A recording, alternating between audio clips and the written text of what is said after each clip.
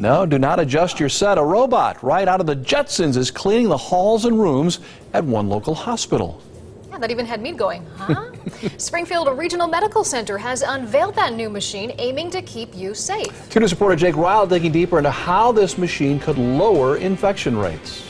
Well, this is Rosie. It looks a little bit like an R2-D2, but soon you may see it roaming down the halls of one local hospital. A cloudy day over Springfield Regional Medical Center.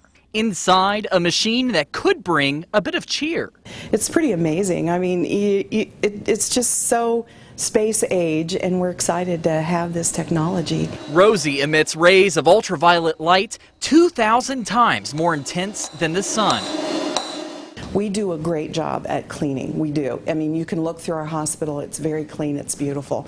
But this takes care of the invisible things. Until now, humans would thoroughly clean hospital rooms. And although we do a great job, you know, there's the possibility, that human factor of maybe missing a handrail or a doorknob. Human mistakes that could be deadly. We already have low infection rates, but this just adds another layer of protection onto our already clean hospital.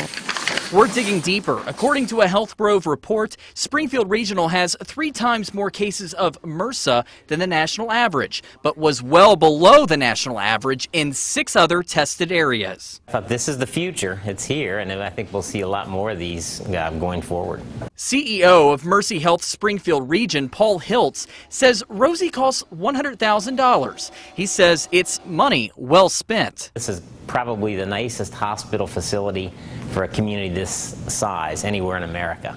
And now we want to make it the safest, cleanest hospital in America. Rosie is the 15th germ zapping robot of its kind in the state, and officials say they're hoping for one result. Where we're headed is zero.